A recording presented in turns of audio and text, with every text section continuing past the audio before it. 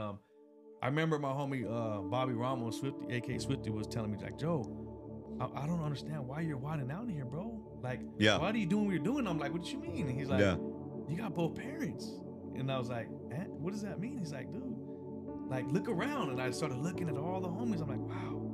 Everyone either had just a mama, or was grandparents or something. And I started sitting there and I was like, man, you know, I wasn't raised in church at all. We didn't go on holidays. We didn't go on any events. I associated church with funerals and weddings. Okay. And the closest thing that I had was grandparents in New Mexico who were like, Mio, you're not living right. Yeah. You know, you were raised Catholic. And I'm like, I was raised Catholic. I don't even remember that, you know, whatever. But I had the statues and the necklaces, whatever.